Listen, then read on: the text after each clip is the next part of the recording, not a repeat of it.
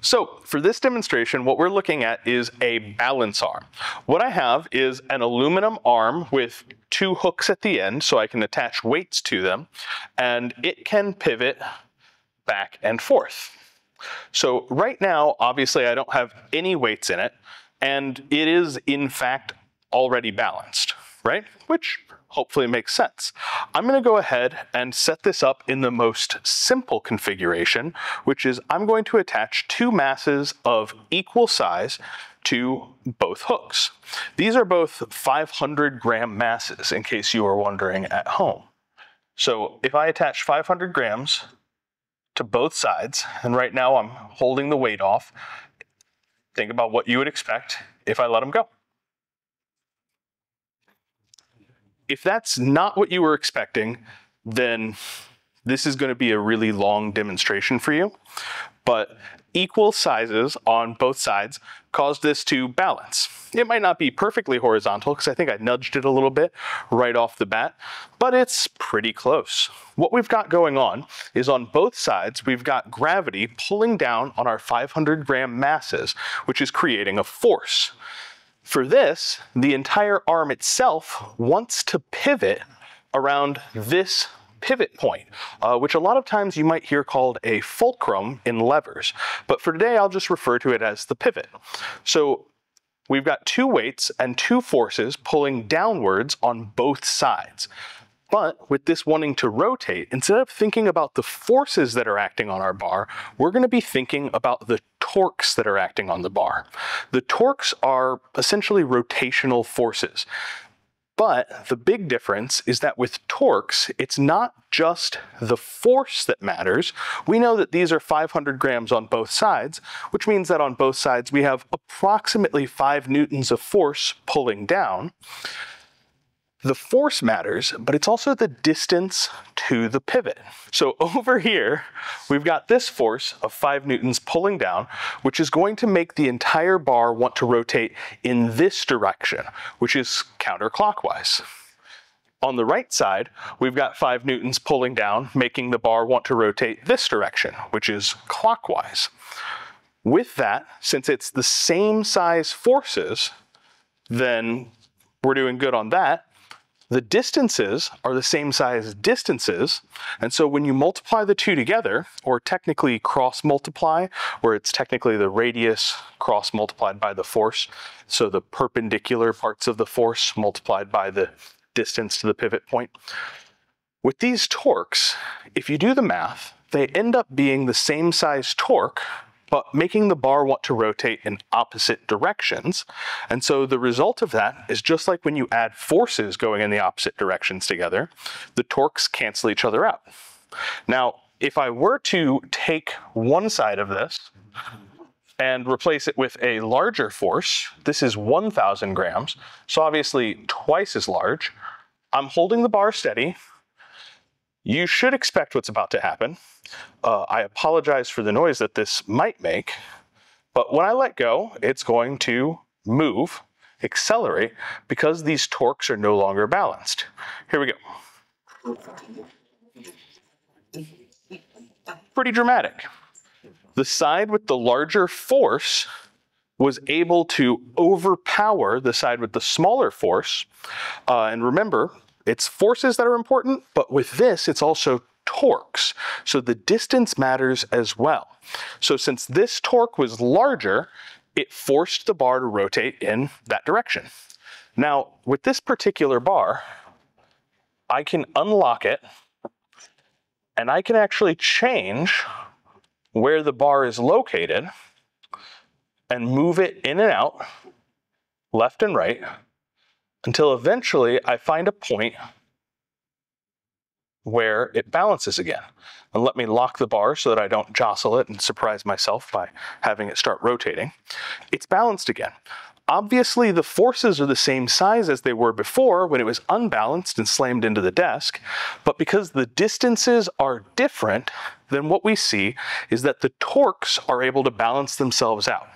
Torque doesn't just depend on the size of the force, it also depends on the distance from the pivot point that the force is acting.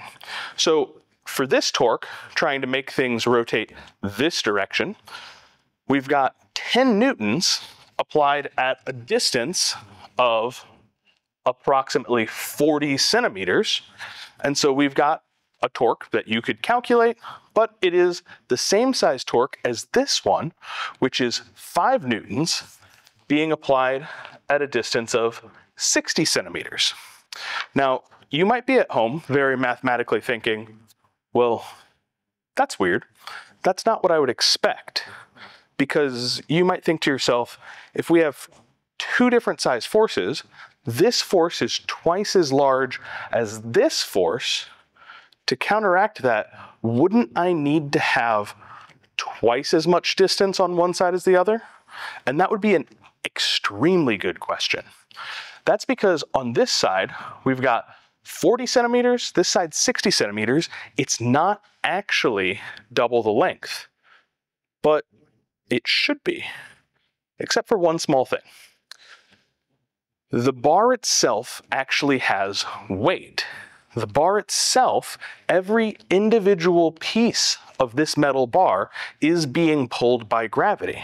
A lot of times we will simplify that and we will find the center of mass of that bar. And the center of mass for this bar is right here, about 50 centimeters from either side, right in the middle of the bar.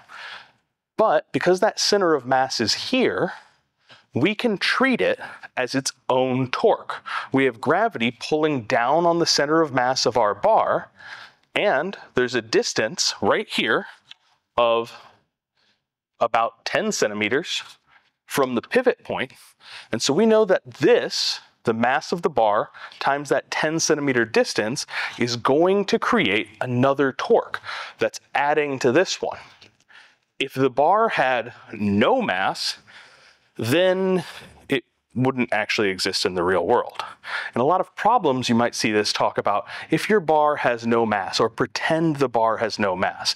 That's putting it in an ideal situation that I can't actually replicate for a demonstration for you. But here in the real world, we can go ahead and we can just take into account the mass of the bar, count it as an extra torque. Realistically, gravity isn't just pulling at this distance.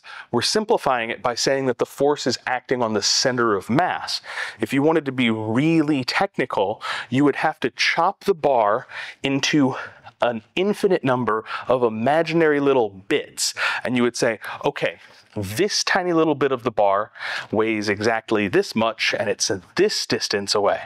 This tiny little bit of the bar weighs this much and it's this distance away. And you would have to do the math in a very complicated manner. Or you could write out a calculus-based equation where you integrate the mass of the bar, and you're able to do that. And a lot of the times, the way that we just simplify it is we find that center of mass, and we treat it as though all of the mass is focused right here, because in the end, it is a simpler shortcut to getting to a solution that works. Even if it's a little counterintuitive, you might have expected this to be exactly twice the distance, but once you add in that extra little torque from the center of mass, it's accounted for and it works really well. If I were to unbalance this even just a little bit, this is a teensy tiny 20-gram mass. If I hang that on either side, we should get enough torque to start it rotating, although very, very slowly. Remember, it's not an instantly unbalanced like it was before when I jumped from 500 grams to something twice the size.